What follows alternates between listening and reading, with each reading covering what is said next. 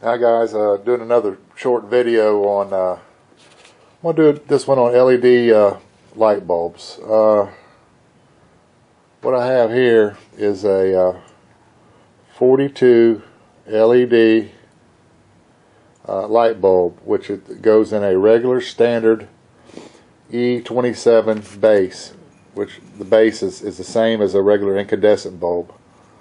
I got these on eBay.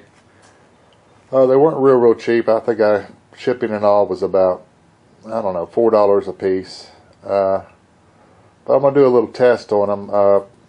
These bulbs actually, instead of watt ratings, they go with a lumen rating, and this is 168 lumen, and that would equal out to 9.88 watts, almost 10 watts. But I did a little comparison before this video, and it was not a whole lot off of a 40 watt bulb. It was off some, but as for using wattage and amperage on your solar panels and system in an emergency situation, I think they would be well worth using.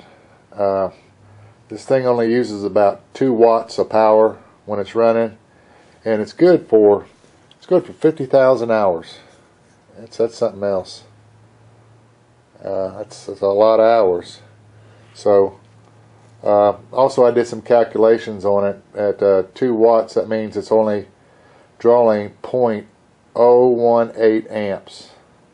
So that's going to help those batteries out a lot on your solar system. So let's do a little comparison on it and see what you think about it. Okay, this is a 40 watt incandescent bulb that I've put into this little portable light. It gives off quite a bit of light, but I've got an amp meter hooked up, watt meter hooked up to it also. So it's pulling right at 40 watts. So that's the incandescent 40 watt. So next we're going to do the LED. Okay, this is the LED.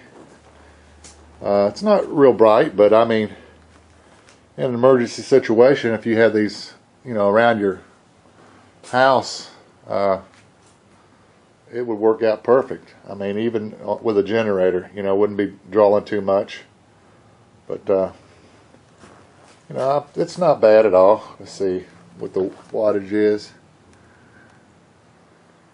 It's pulling 2.1 watts, which is going to be real good for your batteries, guys.